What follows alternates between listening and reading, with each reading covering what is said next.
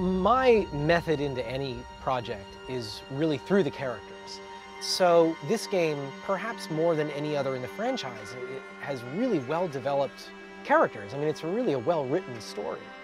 And that was my starting point. And just writing a piece of music that could capture the spirit of a character without even knowing like where it would go in the game. Just, how does this make you feel? Does this piece of music capture the spirit of Kratos?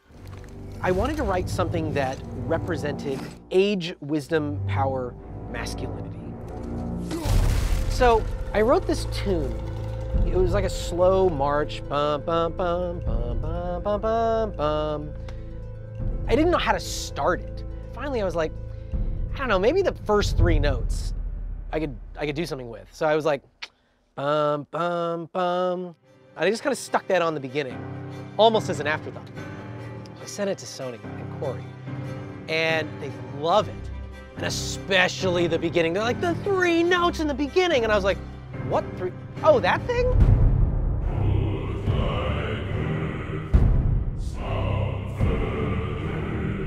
It is just the first 3 notes of the tune, just kind of on a loop. So it just feels very stern. The way that like a stern father would say to his son over and over and over again, the same thing. I think there's an element of that in the Kratos theme. The fact that I could distill down to those 3 notes, it meant that if he walks into a scene or he takes the upper hand, if he does anything, Kratos he's here. He's taking command, you know? Even at E3, when he steps out of the shadows. I am hungry.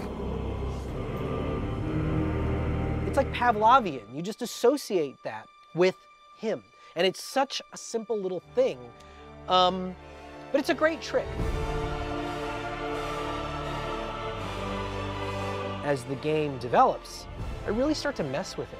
This theme that could be masculine and stern and powerful and big and brassy could also be vulnerable and emotional, and that hearing those notes triggers your memories of all the other times you've heard it. And my hope is that it guides you, along with the other 3 or 4 themes that I use as much, if not more, that it guides you through the experience of the game.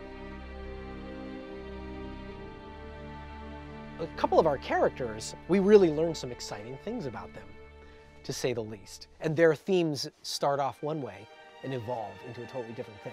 So that's why thematic writing for me is really useful. And I think more than in any other game I've ever scored, I got to really lean into threading all these different themes throughout the cinematics and throughout the gameplay. And it was a really special experience.